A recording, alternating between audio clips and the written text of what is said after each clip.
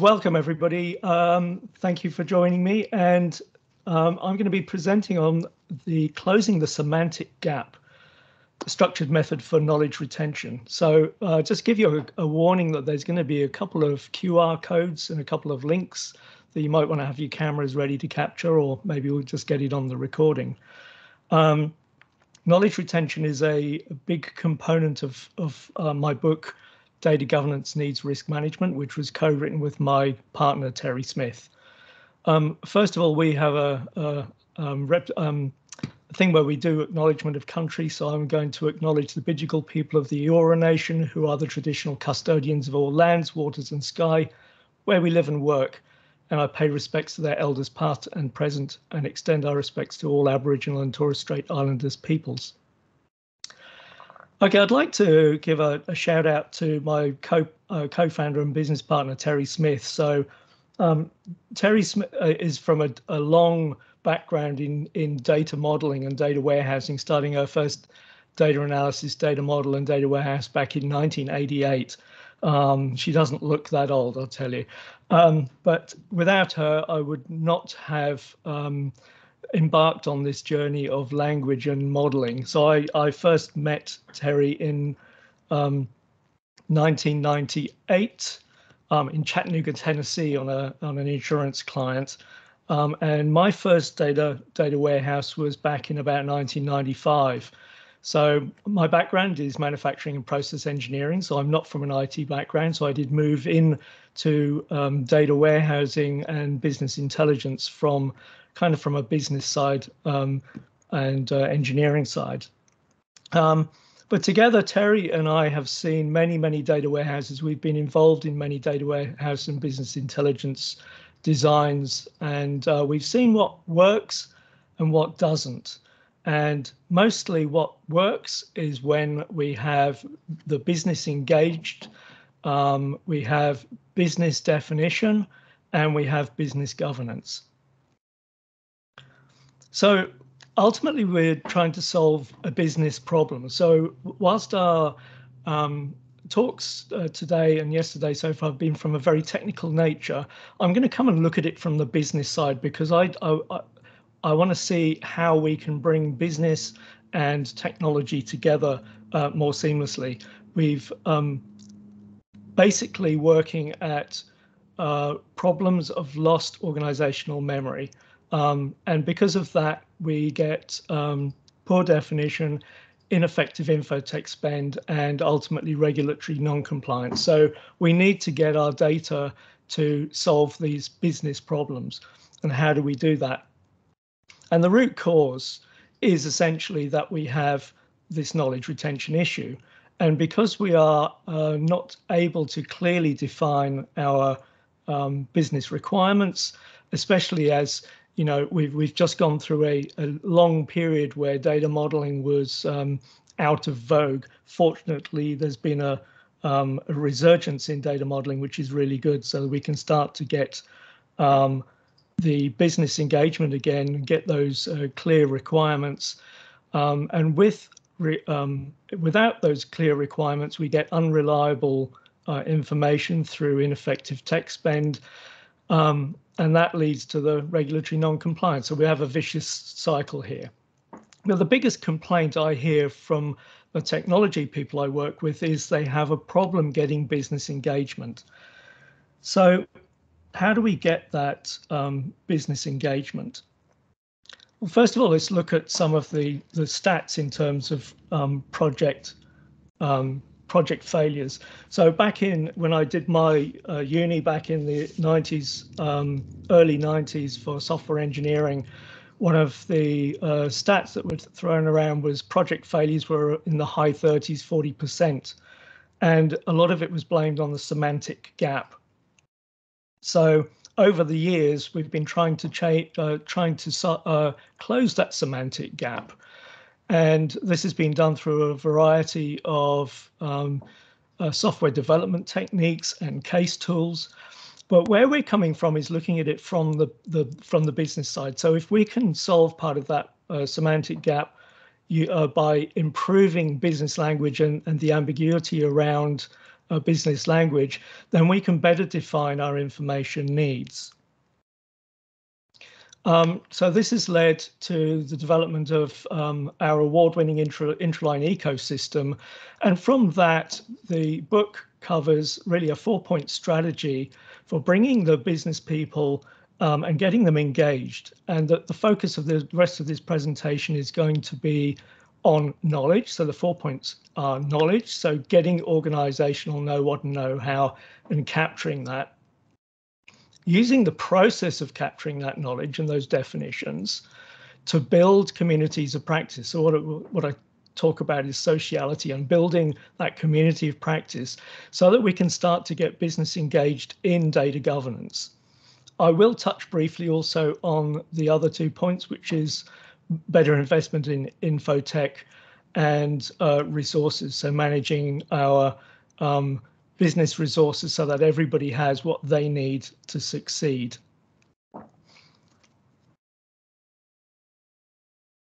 As I said, we've culminated that into the book. So we have here a QR code. The publisher of the book has very kindly put a 50% discount code. There is KenGap 2023. The URL's there and a QR code if you would like to go and have a look at this book, which goes into a lot more detail, particularly in the knowledge area. As part of working with the business community and solving building the communities of practice, we're also working at building business capability through education. Working with them to ensure that we're in a no-blame culture so that we get visibility of issues and business drivers that people need to be able to talk about. With the language management, we want to build accountability, and of course, what gets measured gets done. So we want measurability around the governance, particularly governance of the language.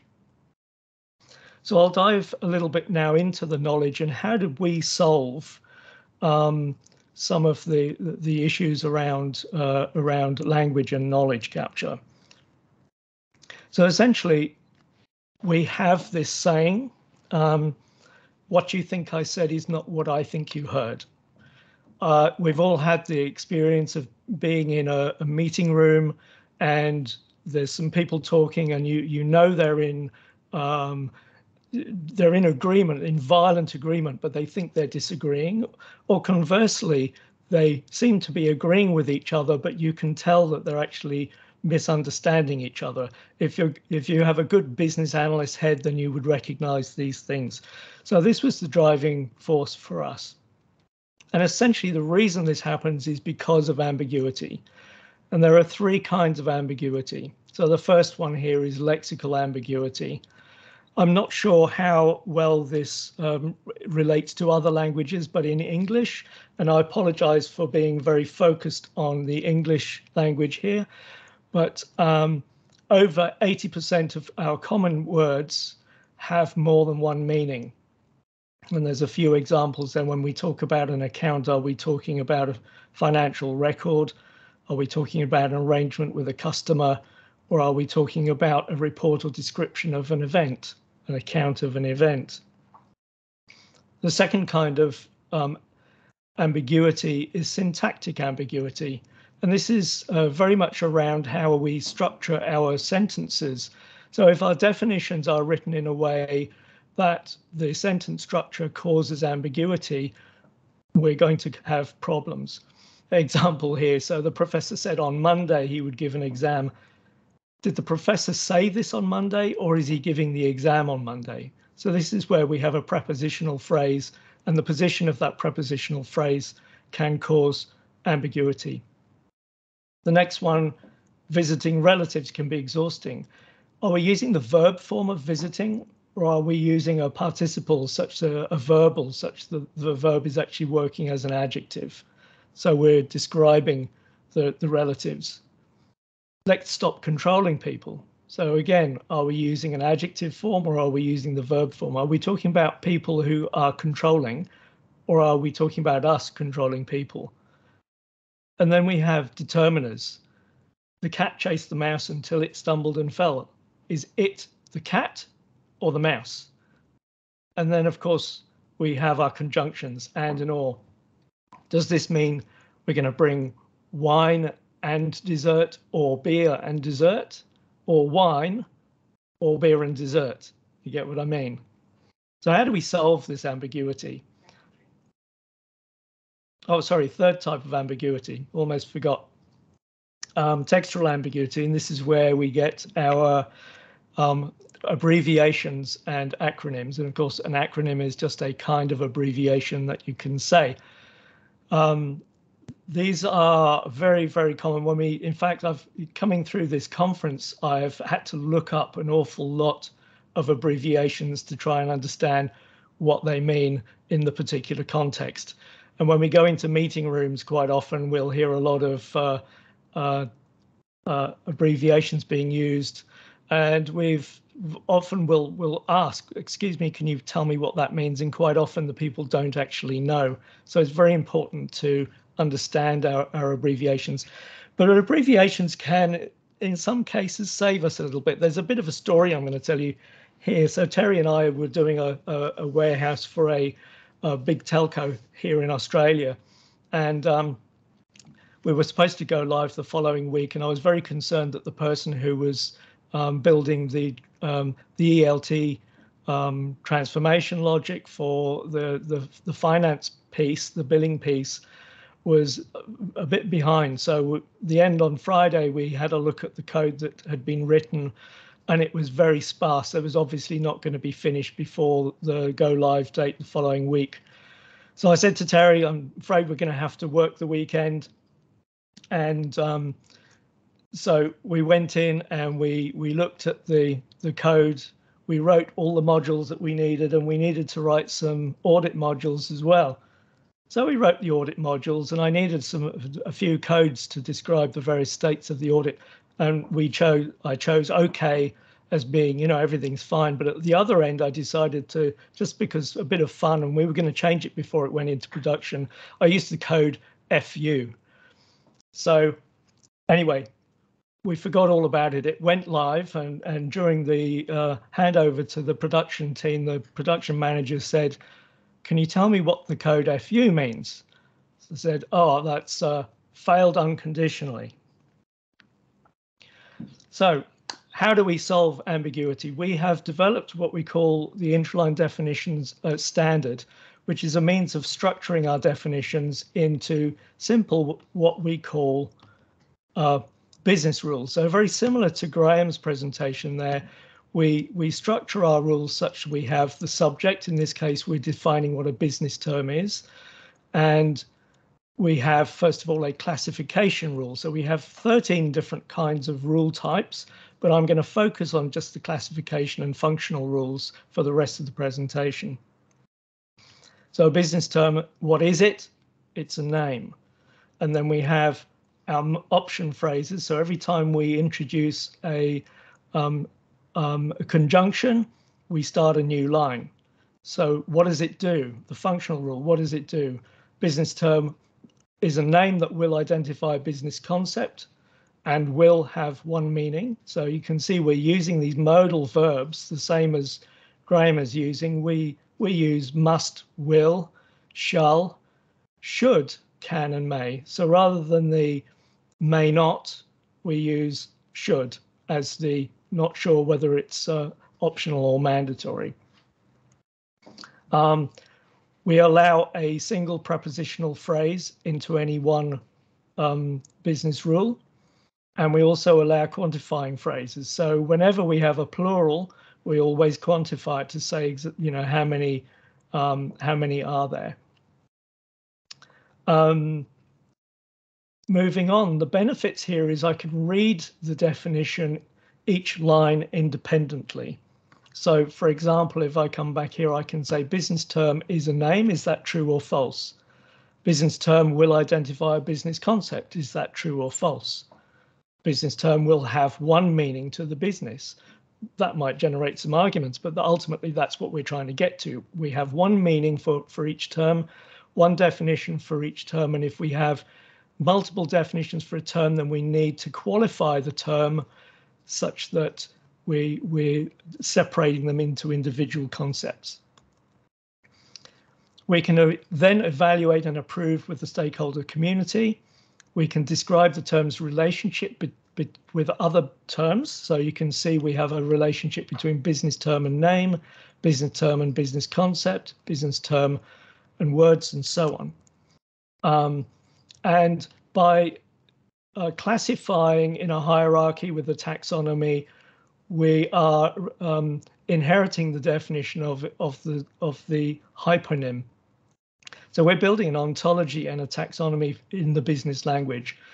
This also helps us with data modeling, and we've proven that by working with these definitions first and then feeding them to the data modeler, it makes the data modeling a much more rapid process.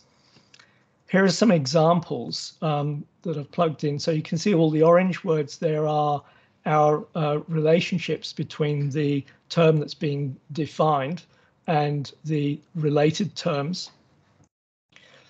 We also draw our words from a WordNet dictionary. So every word that we use is a very definite sense of meaning for that word. So we're building a controlled vocabulary at the same time. You can see here we have employee is a person, a claimant is a person, part-time employee is an employee. So part-time employee is inheriting this definition, but then we are describing how it is different from other members of its class. So here we're saying that it'll work less than the total hours of a standard work week and will receive the employee benefits on a pro rata basis, etc. And we can then produce a graph, and I'm not going to call this a DAG, which I think is is the directional acyclic graph. The only reason there is because in Australia, a DAG is a piece of wool and sheep's droppings that hangs on the back of a sheep's backside. So we don't use the word DAG. I've taken some examples from Graham's definitions as well. So you can see here that I've applied a couple of his definitions from his examples, and yeah, I'll just let you look at those. But the real power is then bringing this into a workshop. So we've got issue-driven priority. We always work from an issues perspective, and we're working in the workshop by focusing on those key questions. What is it? Why do we have it? Or what is it? Or what is the consequence of having it? And by bringing our business community together, we can listen for discrepancies and disagreements, which are the clues to the ambiguity, and we can start to build our definitions in natural language in the class, on the workshop, on the whiteboard. The benefit here also is we tend to find it easy to get buy-in and ownership of the definition, so accountability of the definition going forwards. And in building these definitions with the workshop, we are building that community of practice. We're getting people involved. We have a saying, when we're not building a glossary, we're building a community. Because if you've got a glossary with no community, there's no point. You need to build that community at the same time. There's another QR code there, which is a discussion on workshops versus one-on-one interviews, and there's been quite a lot of engagement with that. So sociality is building that society of people together around the core terms and their stakeholder community for those sets of terms. So they are a dynamic communities of practice, and we are setting these people up to focus on issue resolution, do their internal marketing in terms of communication and education within the business community. And ultimately, this builds the awareness of the importance of information management and governance. So we are tackling that semantic gap from the business side, as well as the technology side with the case tools. I'm going to have a quick look at the infotech side of things. And of course, we've all seen this particular diagram. What we're doing here is focusing on that behavior of focusing on solution. We see quite often technology being implemented just because it's the CIO's favorite technology, or it's the enterprise architect's chosen tool. I come from a systems background, and I always apply systems thinking to my approach here. So many times I've seen ERP systems being replaced without consideration of the impact that causes to business process and data quality, data migration, and so on, which are never factored into the projects. So by bringing our knowledge, the definitions, sociality, and systems thinking together, we get clear term definitions. We focus on issue resolution. We build communities of practice,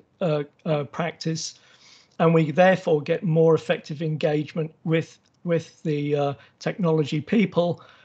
We get better results, better dashboards, better data warehouses, and so on. And I do want to call out here to Peter yesterday for the Data Vault Builder, because I think that's a fantastic tool. It's a very flexible architecture, and it solves that argument of, you know, do I go Inmon, do I go just Data Vault and Business Vault, or Kimball, or whatever. Ultimately, I'm just going to a quick look here at resources, because we're also trying to get to a point where we have the business people looking after their artifacts. There's also another point I want to make here, in that business terms and data are not a one-to-one relationship. In order to really resolve those differences, we need to understand the artifact that would sit between a business term and the data that underlies it. And by managing those artifacts, which may be data extracts or SQL queries, or the code underneath dashboards, the dashboards themselves, spreadsheets, policies, procedures, these are all artifacts that are of key importance to our business community. And we're taking the business ownership also as an important point here. Ownership is not a word that's liked in a lot of organizations. They tend to take on other words such as stewardship, custodian, etc. We found that the structure of using a library type structure of having head librarian who is accountable for their library content, and the library contains the business terms for that library. It contains sections of artifacts that are curated. So the curators and the librarians are responsible people. The librarian and authors for the business terms, so you have responsible people here. And then those artifacts and business terms are related, so that you can search for the artifacts using business terms, and you can define the scope of an artifact using the business terminology. Thank you. This is just a summary of the strategy. So capturing knowledge, building sociality, managing better our infotech, and then managing the resources that are produced by that infotech. We believe everyone should have access to what they need to succeed. And going beyond our workplaces, we donate to the Global Goals Initiative of Quality Education. And I'd like to thank you for watching this.